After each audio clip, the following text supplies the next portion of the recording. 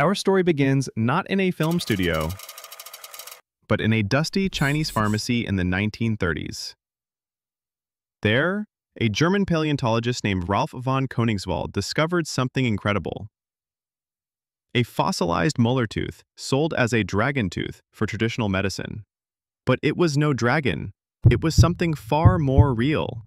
The tooth was enormous, 4 times the size of a modern gorilla's. He knew he had found a new species, an ape of unimaginable size. He named it Gigantopithecus blacki, the giant ape. This was no myth. For nearly 2 million years, this real-life Kong reigned over the subtropical forests of Southeast Asia. Fossil evidence shows it stood up to 10 feet tall and weighed over 1,200 pounds. Its arms were long and immensely powerful. Its sheer mass made it a ground dweller, too heavy to climb trees like its smaller cousins. But it was not a monster. It was a specialist, a herbivore. Its huge jaw and massive teeth were not for hunting, but for crushing and grinding tough vegetation like bamboo.